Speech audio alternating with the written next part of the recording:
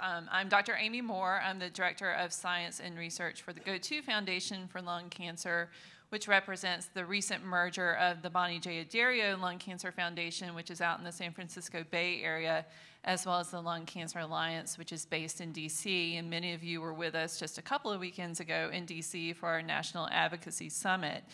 I think we're also supposed to talk about, our background a little bit. So from 2008 to 2018, I lived here in Atlanta. I was part of some statewide cancer initiatives that had been launched by a former governor of Georgia, which focused on recruiting top cancer researchers to our academic institutions across the state. And we also created a statewide biorepository because we know that having access to patient specimens is often rate limiting for research, so we definitely focused on that. So it's thrilling for me to be back home here in Atlanta. I brought my husband and kids with me. They're going to the soccer game tonight. I will not be there, but it's fun for those of you who are lucky enough to get to go tonight. So thank you for being here. We work closely with all the oncogene patient groups and have worked closely with the ALK Positives over the years, and it's just an incredible honor to be with you. We look forward to working with you, talking with you while we're here and beyond. So we believe in research. We believe in all of you, and it's great to be here. Thanks, Amy. Hello, I am Dr. Upal Basu Roy, and I'm the Vice President of Research at Longevity Foundation. First of all, incredibly honored to be here and to be sharing stage with this incredible group of people. So in my capacity at the foundation, I have the privilege of working with all of you, with an amazing community of doctors, with the FDA. At the end of the day, what we want to do is to ensure that we change the outcomes of ALK-positive lung cancer and the lung cancer community in general. So a little bit of my background. So I did not grow up in the US, so I came here for my PhD. So I grew up in India. I trained as a cancer biologist and as a public health scientist, and then I moved to the foundation 4 years ago. And I'm incredibly passionate about research because I'm a nerd, but I'm also incredibly passionate about lung cancer research, particularly because having lost an uncle in 2004, and he was diagnosed even before ALK was discovered. And then an aunt was diagnosed in 2014 who was able to benefit from biomarker testing and targeted therapy. So I, as a nephew, have seen what research can do. And that's why we are gathered here, to be able to try this movement.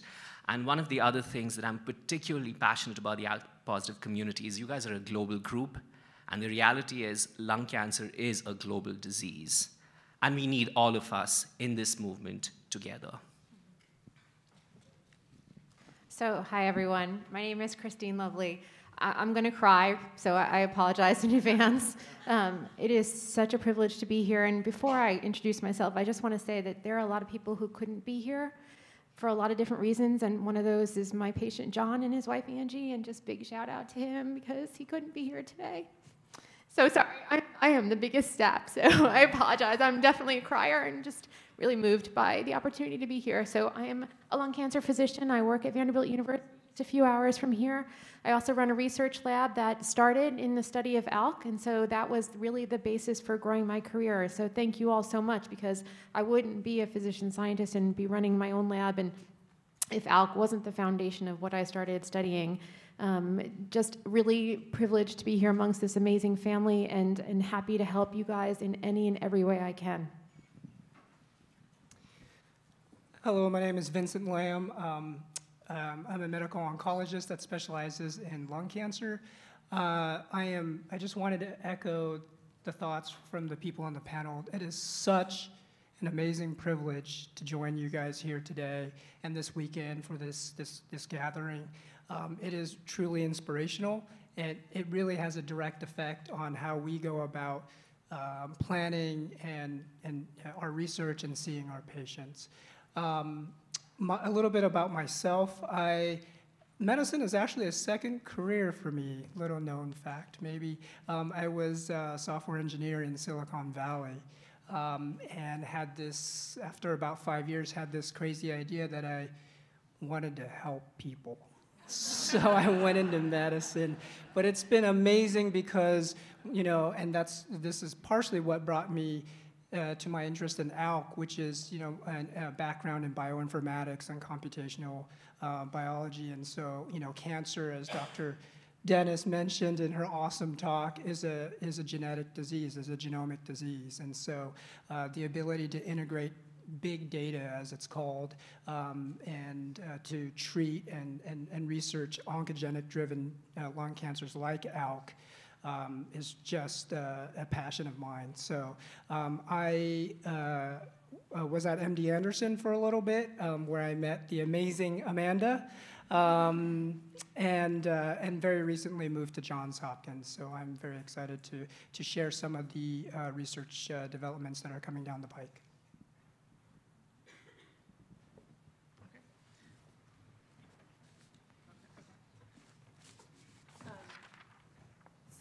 Colin's got us on a very tight schedule with what we have to tell you.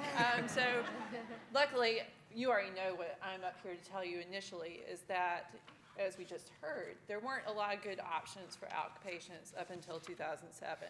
The traditional approaches were chemo, surgery, radiation. And so I just took the liberty, since many of you were with us in DC a couple of weekends ago, I borrowed some slides from David Carbone, who's a leading lung cancer researcher at Ohio State University. And that's just to show you some of the previous kind of trends and statistics around what lung cancer used to look like in the pre-targeted therapy era. So let me find my answer here. And so I'm just giving credit to Dr. Carbone, who's phenomenal. He's on our scientific leadership board as well. So let me see if we can go ahead. Pressing the arrow. Oh, there we go. So you guys know this. Lung cancer is by far the leading cause of cancer deaths for men and women. Yet we know there's this huge discrepancy in incidence versus funding. It makes no sense whatsoever. We need more funding for research, and that's why we were on Capitol Hill a couple of weekends ago with many of you visiting our legislators, making that request to restore funding to $20 million for the lung cancer research program under the Department of Defense. So, we need to fix this. But we also know that the earlier we can detect lung cancer, the better. So here we can see, sorry, he's got lots of, sorry, let me go back. So we know if you detect it stage 1, much better odds than if you detect it stage 4, where the outcomes are much worse. So that is our ultimate goal, is to move that needle earlier, improve screening rates and everything that goes along with it, so that we can detect, intercede earlier, give better outcomes for patients. We don't want to find patients when they're stage 4. We want to get them as early as possible in the process. This was the reality before the era of targeted therapies. Really, for decades, platinum doublet chemotherapy was the standard. That was the option that was available. And you can see that it didn't really result in good outcomes. So if you look at the survival on the y-axis on the left versus time in months on the x-axis on the bottom, that curve is not very hopeful. And so we know that by 3 years out, only about 5% of patients were living, were alive at 3 years. And so still, that is where we were, and now we know that there is hope. We are seeing a lot of progress in targeted therapies and incremental improvements in outcomes. So again, it always sounds crazy to say there's never been a better time to have cancer, but it is a thrilling time for lung cancer research and the advances we are making. And so, that's really my motivation. I trained as a basic cancer researcher. I trained as the presentation this morning, I trained in hematological malignancies, studying really the molecular underpinnings of what causes acute myeloid leukemia. But so many of those lessons are, transferable to other cancer types. And so when I go to these national conferences, going back and forth across the country, what I can tell you is that hope is real. I mean, we see it with our researchers who are doing the work, seeing the patients. It's a thrilling time, and there's a lot of hope among all of us who live and breathe this every day in the research community. So we know that we're making advances in screening and early detection. We want to identify those high-risk populations, diagnose screen-detected nodules Early stage disease, we're improving our methods of radiation, adjuvant therapy. We're looking at some interesting combinations. And so I'm just kind of setting the stage for what's coming. But in locally advanced disease, we're making tremendous progress in all these areas. And with advanced disease, targeted therapy is offering a lot of hope for the ALK positive community. So biomarkers, again, we heard it this morning, getting the right drug to the right patient at the right time. That's what we want to achieve and deliver for all of you. And this is just shows trends in lung cancer 5-year survival for the United States of America beginning in the mid-1970s. And what you see is that curve is going up over time. And this really cuts off 2008 to 2014. So what we heard this morning was 2007 was the pivotal year for ALK research. And it's really only been within this last little over a decade that targeted therapies have come online, the immunotherapy is beginning to come online. So we're hopeful that we'll continue to see this go up in the coming years. But it's really a combination of various things that's going to move the needle for the most patients. Again, that early detection piece, and also advancing research to come up with new improved therapies that can save more lives. So we're on the right track. We still have a huge way to go. That's where continuing to champion research funding, investing in research is so critically important. That's where all of you can have a huge role in making your voices heard and advocating for that funding that we so desperately need so that these people don't lose the momentum they have in the laboratory. They're the ones who are going to save the lives. We're the ones who are going to help them do it. And you guys are going to help us help them. So it's all of us on the same team, and we're going to do this together. So I'm going to stop there.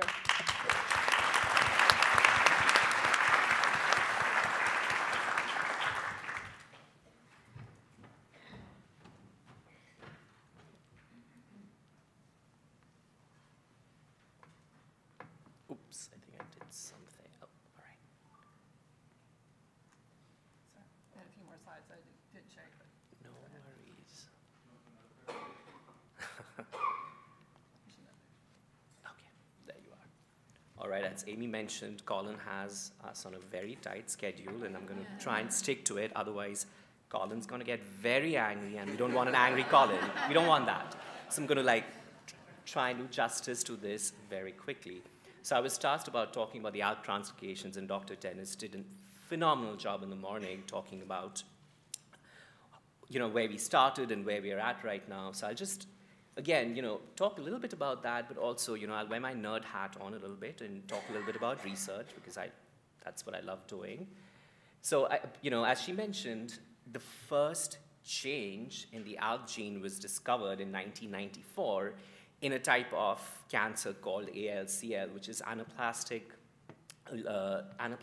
lymphoid large cell non-Hodgkin's lymphoma. Yeah, it's a mouthful.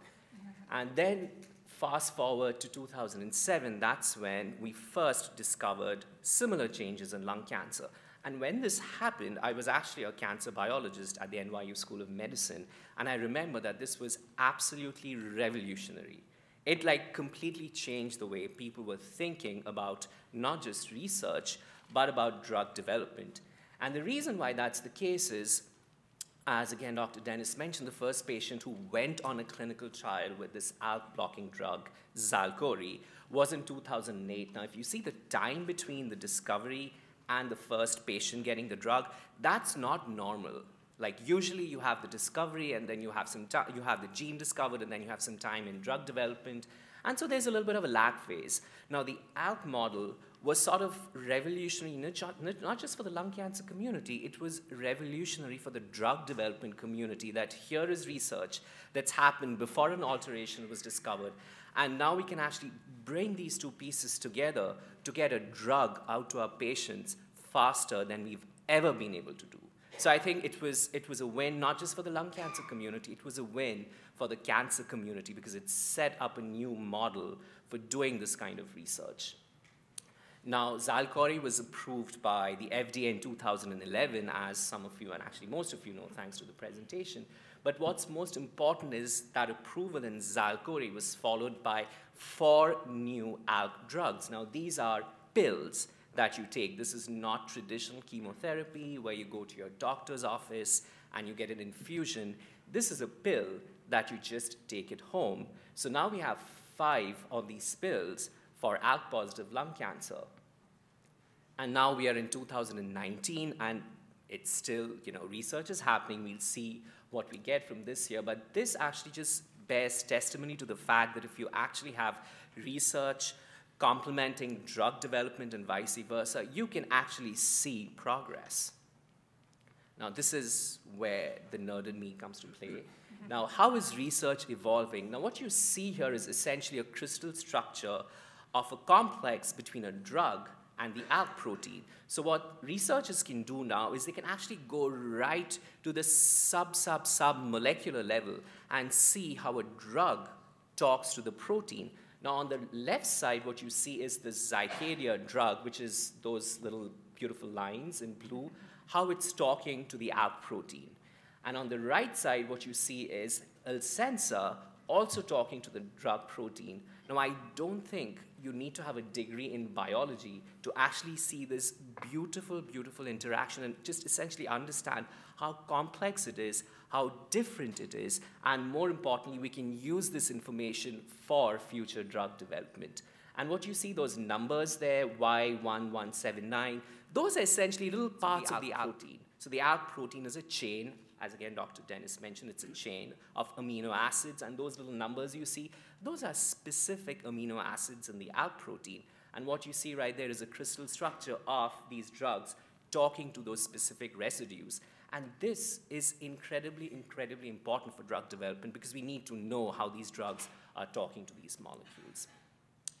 So, of course, great, this is research, fantastic, but how is research translating into patient care? Which then brings me to my last slide, and I call this my hope and reflection slide, and I'll tell you why I call it my hope and reflection slide in a bit.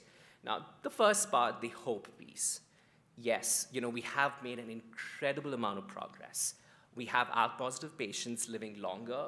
We have this concept of long-term survivors who are patients who've been alive for more than 5 years, which was unthinkable in 2004 when my uncle was diagnosed. We didn't have that concept. We also have very long-term survivors who are survivors who've been with us for more than 8 years. Fantastic.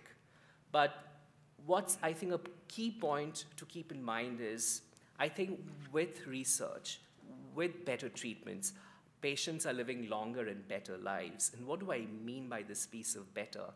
Now, I promise this is the last data slide I'll show you. So what you're actually seeing here is, so when patients were treated with this drug Zycadia, and then they were asked how they were feeling.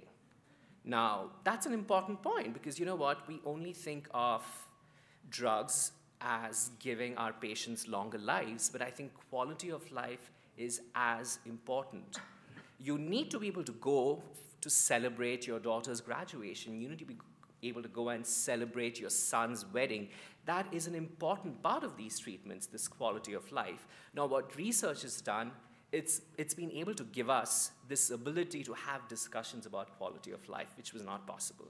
Now, what you're seeing here is a graph of some common questions that patients were asked about how they were feeling after they were treated with Zycadia.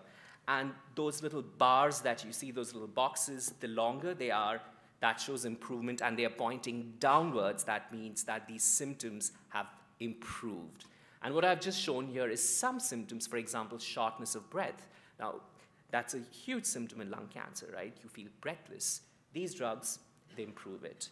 Then pain in the chest, pain in the shoulder and arm, coughing, difficulty swallowing, hair loss. Our patients are feeling much, much better on these drugs. So yes, we are seeing much more quality as well as quantity in survival. And that brings me to my reflection piece. And I think that's where I struggle with every day. Yes, we have made progress, but we cannot get complacent. I think we have a long way to go. I think the research has taught us, we know a lot today, and we have a great foundation to carry on this research, but we cannot stop. And that's why we're all here, and that's why all of you are here, because fighting ALK-positive lung cancer is a team sport, and we have to do it together.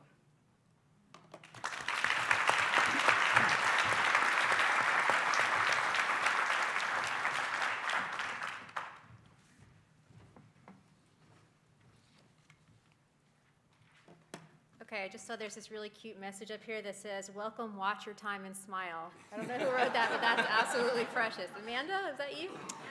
Beautiful. So I am actually not going to use slides. I'm just going to talk to you guys, and I'm tasked with talking about current research in the ALK positive space.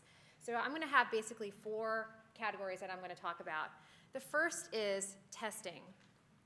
We can make all the best therapies in the world. We can get to a cure. But if patients are not being tested for ALK in the first place, none of it matters. Yes. It has to start with testing. And I will tell you, that slide that said 50% of patients get testing, in my practice, I don't, the patients that I see in consultation, I'm not sure it's that high even. And I bet if we polled a group of oncologists, they would probably have the same experience. It's probably not even up to 50%. But again, we can develop the best therapies. We need to develop the best therapies. But if patients aren't being tested, none of it matters. And so testing, that has to be a hugely critical and important message. The second message about where do we need to go? Think about diseases like high blood pressure, like diabetes. Very, very, very common conditions that we all struggle with, and we all know people who struggle with this. Do you treat those with one drug? No, absolutely not. Patients are often on multiple drugs for their diabetes or on multiple drugs to help with their blood pressure. We don't really have that yet in treating ALK-positive lung cancer or even treating EGFR-positive lung cancer or most of the other oncogene-driven lung cancers. One drug is probably not going to be enough, and sequencing drugs is probably not going to be enough. What we really need and where the field is going is what we call rational combination therapies. So putting together drugs, maybe even of different classes, that can really fight the tumor from different angles. Maybe not only just targeting ALK, but targeting other parts of the tumor biology. And there's really 2 goals of combination therapy. One is, can we overcome resistance? So imagine that you're on an ALK inhibitor, alectinib, and then all of a sudden your tumor starts misbehaving, and we say, what are we going to do now? And that's where we may want to do a combination therapy of an ALK inhibitor plus another drug to get over that hump of resistance. And there's multiple drugs that we can put together and that we are putting together. And so there are the ALK inhibitors, but then there's different classes of medicines that we use. We use chemotherapy, and in my belief, there is still a role for chemotherapy in the management of lung cancer in general. There's immunotherapy and huge research going into why don't patients with ALK-positive lung cancer respond as well to immunotherapy? And to be honest, we don't have great answers on that right now. And that's a whole source of discussion that I hope we can chat about as a group.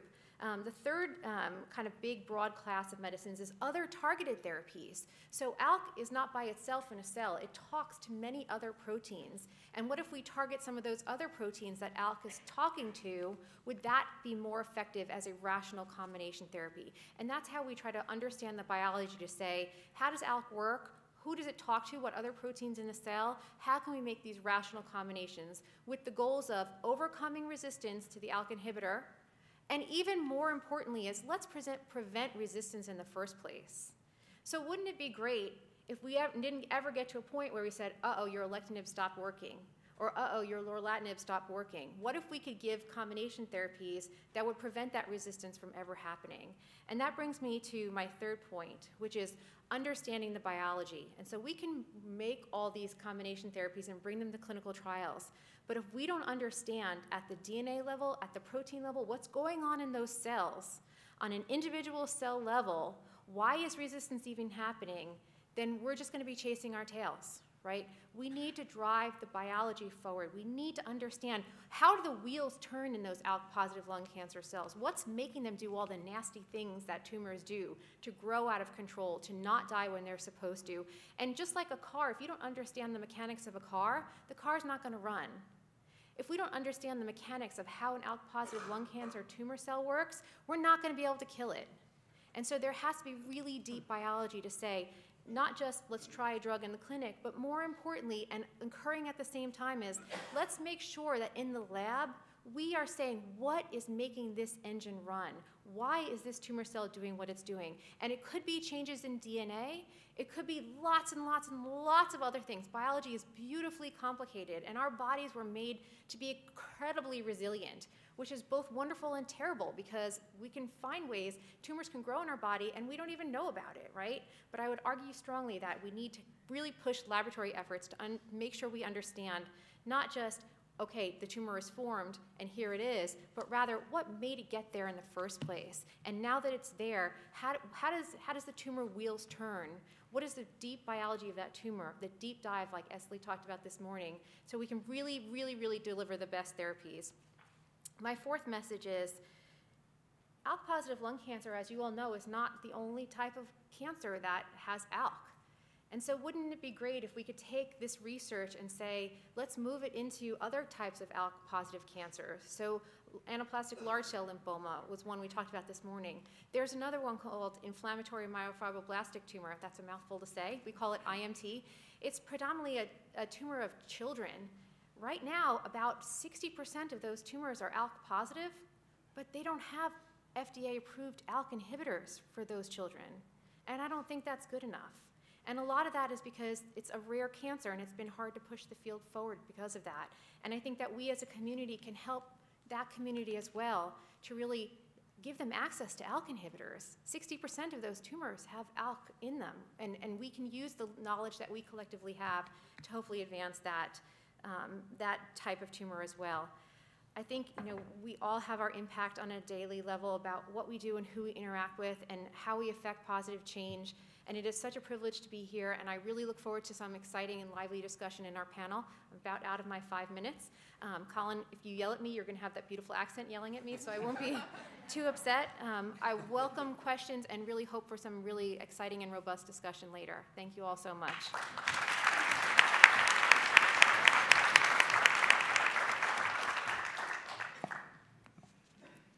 Am I doing it right?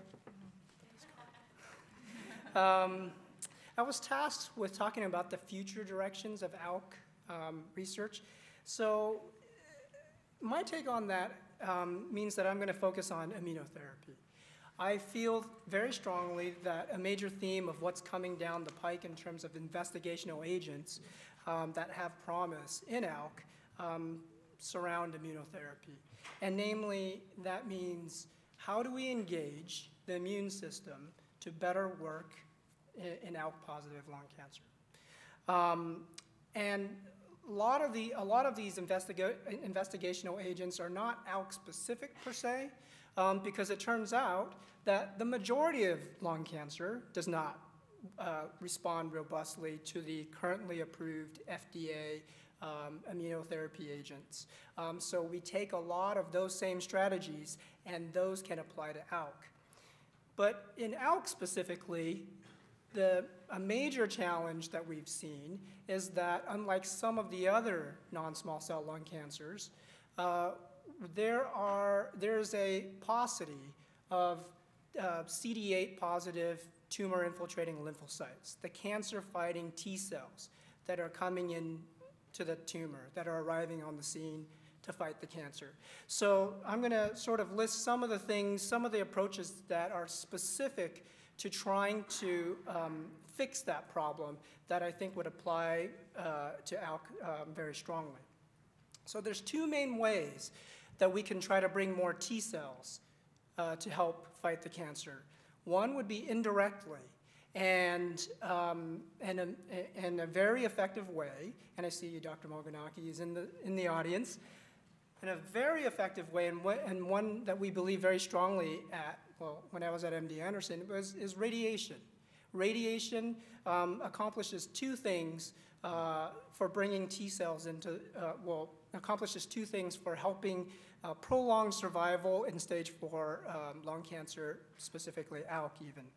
And it is the basis for the clinical trial that I started at MD Anderson with brigatinib plus in combination with radiation called Brightstar. That we're trying to do with the radiation is in stage 4 lung cancer in patients who have had a good response to the brigatinib, is to radiate or surgery, but primarily radiation, to areas of disease that are still residual. And the hope there is to potentially knock out the persister cells that may be a source of these resistant clones. But just as importantly, and in fact, potentially more importantly, is the immunotherapy effects. Because we know that radiation induces cell death, so-called immunogenic cell death, that actually awakens the immune system by releasing various inflammatory cytokines and such. So that is really the basis for using immunotherapy radiation to indirectly bring more T cells to, for instance, an ALK positive tumor. Chemotherapy, by the way, actually does very similar things, specific types of chemotherapy. So therefore, there is a lot of rationale for combining chemotherapy plus an ALK TKI, for instance, or even sequencing that combination with radiation. Of course, toxicity and such need to be accounted for. In terms of a direct way to bringing more T cells onto the scene, there is a plethora of really exciting, novel, so-called adoptive cellular therapies, of which I've been working on, to basically force more T cells to the tumor, whether they're sort of genetically modified T cells or naturally isolated T cells. So for instance, one technology is CAR Ts or TCRs, in which we take white blood cells out from the patient's body and we re-engineer them to really have in the T cell receptor the ALK protein, for instance. And so therefore it will specifically target a particular type of lung cancer. And then we reinfuse those, a whole army of those that are grown out in the lab back into the patient.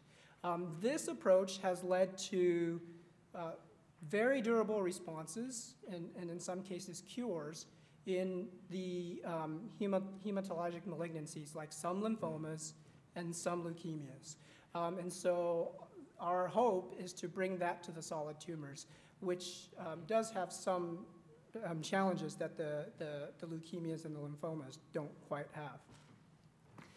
Another approach would be TILs, of which Scott Antonia, previously at Moffitt, now at Duke, he's sort of led the way in terms of TILs for lung cancer. And so this is very similar to the CAR Ts or TCRs, but instead of re-engineering the T cells to reinfuse back into the patient's body, we actually isolate the T cells that reacted to the specific tumor in a surgical specimen and grow those out. And then, so you have, again, a whole army of T cells that are specific to your tumor. And there's all sorts of other subsets, for instance, NK cells, we are realizing really plays an important role, so it's not just T cells. And then, of course, there's personalized vaccines. And I think, well, the ALK group is actually partially funding, an effort in the vaccine space as well. So these are all exciting cellular therapies that really aims to potentially address the question of, what comes next after lorlatinib, where TKIs the potential of TKIs may be exhausted. So there are a lot of challenges, as I alluded to, in terms of bringing these cellular therapies to the solid tumors. When I was running the T-cell therapy trials for lung cancer at MD Anderson, I saw firsthand that this is really a difficult problem. But I'm so optimistic that we are making progress towards solving each of those little problems because the innovation is just amazing. Just as one small example, and the science is just so cool. There's a new concept here that's actually in clinical trials now, in which important cytokines, which is basically food for your cancer-fighting T cells, important cytokines that we could not just give by IV, for instance, because it would be so toxic, because it would just cause a global inflammation, are packaged into these nanoparticles. So like, for instance, IL-15 is one of these cytokines. It's packaged, so there's a new concept now in which there's an IL-15 backpack So we take T cells out from a patient's body. We just wash them in this process in which we attach these nanogel IL-15 backpacks, and then reinfuse them back into the patient. And these backpacks only release once the T cell recognizes the cancer cell that it's targeted towards. So therefore, you get this localized dose of an important cytokine food for your immune system.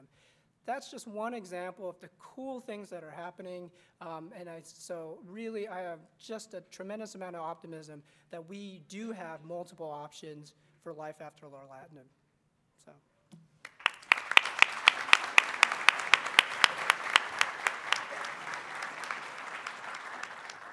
Just wanted to say, apparently we're able to stretch this out to 12:05, so hang tight for Alice Shaw, but in the meantime, we'll keep on going.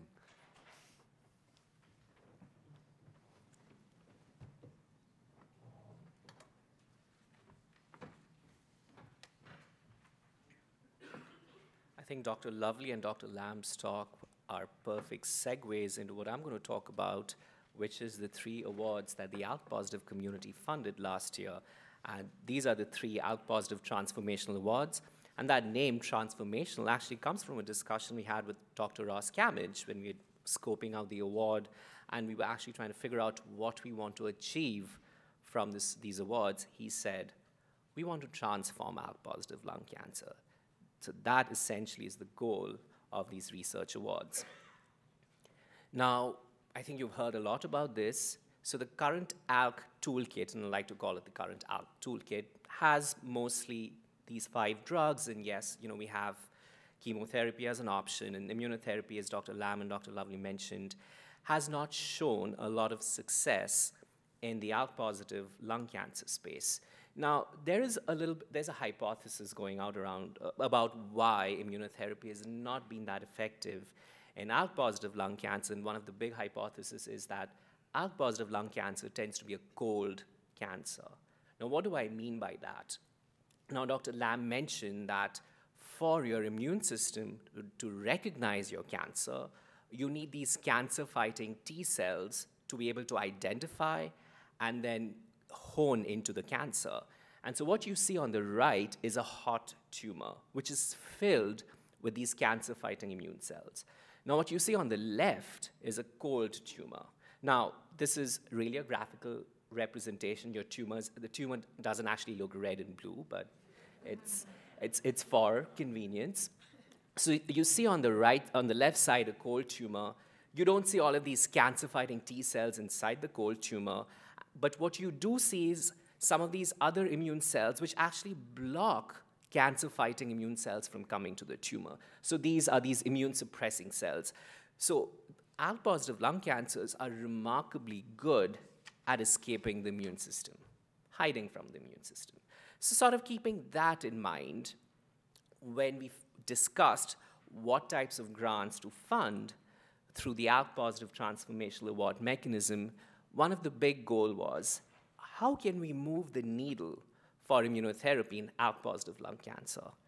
But before I even talk about the research, we need to talk about how these awards were selected. And these awards were selected by this excellent committee of reviewers. We had 5 members of the ALK positive community who are on the top, and you know most of them, and some of them already sitting in the audience. And in the lower panel, you see this panel of experts, scientists, and doctors, and I think you recognize most of the names. These are all international experts in ALK-positive lung cancer research. So this committee of reviewers identified which award to fund. Now you can ask them that this was not an easy process. This was an incredibly long process.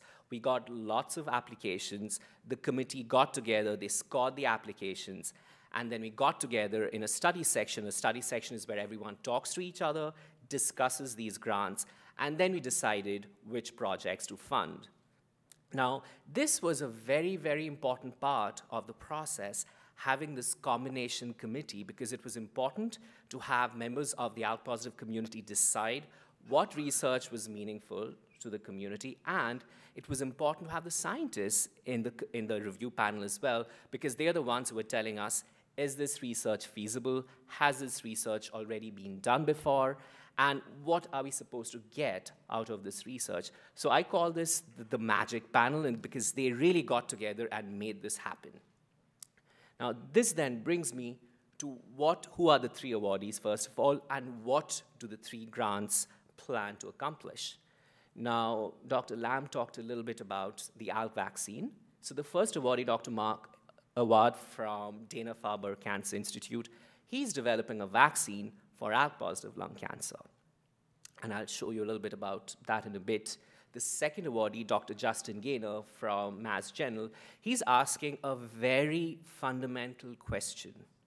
How do ALK-positive lung cancers escape the immune system? It's a very important and a very fundamental question. And he wants to use this information then to figure out ways so that we can switch off those mechanisms of immune escape and make ALK-positive lung cancer a hot tumor, essentially.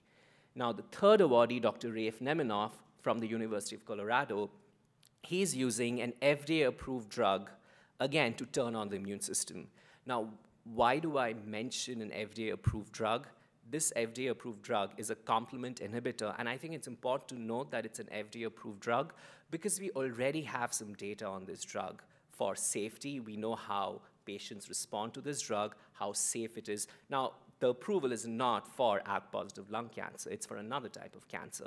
But we have a lot of collateral, a lot of information about this drug to build on it. Now, here you see the 3 awardees, but I do need to point out that they are not working in silos. They're working in teams. Dr. Mark Award, he's working with Dr. Greg Riley from Memorial Sloan Kettering, so they're a team. You have Dr. Justin Gaynor, who's a part of Dr. Alice Shaw's team. And you have Dr. Rafe Nemenoff, who works very closely with Dr. Ross Camage at the University of Colorado. And this, again, goes back to the point that Amy and I were talking about. Fighting ALK-positive lung cancer is a team sport, and we have to be doing this together. And I'll tell you a little bit about one of the awardees, Dr. Mark Award, what he's been able to achieve.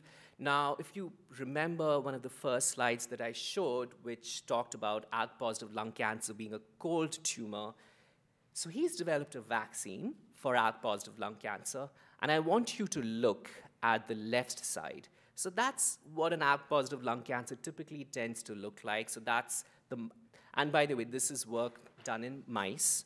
Now, we have to start all drug development experiments in mice to make sure that it's working before we bring it to clinical trials in patients. So on the left side, you see just a regular ALK-positive lung cancer. Now, on the right side, what you see is after these mice receive the ALK-positive vaccination, this ALK-positive vaccine, the tumor gets filled up with cancer-fighting T cells. So at least in this mouse model, we are able to convert a cold tumor into a hot tumor. And I think that's incredibly important that this vaccine is working in mice, but I also need to point out that this is still in mice, and we need to see how it works in patients, and Dr. Awad is working in that direction. And the other 2 awardees, Dr. Gaynor, as well as Dr. Nemenoff, they also have done incredible work, and I just received their progress reports, and I didn't have the time to pull out data from their grants, but again, looks very, very promising. Now, where do we really want to go from here? Yes, these are research projects looking promising, great. But where do we want to actually go from here with these research projects? And this is what I think we want to be at. We want to expand that toolkit because we have all these drugs, but we need to keep on expanding our ALK-positive toolkit because as Dr. Lovely said, sometimes cancers start misbehaving and they become resistant to some of these drugs. So we need to be ready with additional tools in our toolkit so that we are ready. And that's what we want to do with these awards. We want to see if we can add immunotherapy to this toolkit.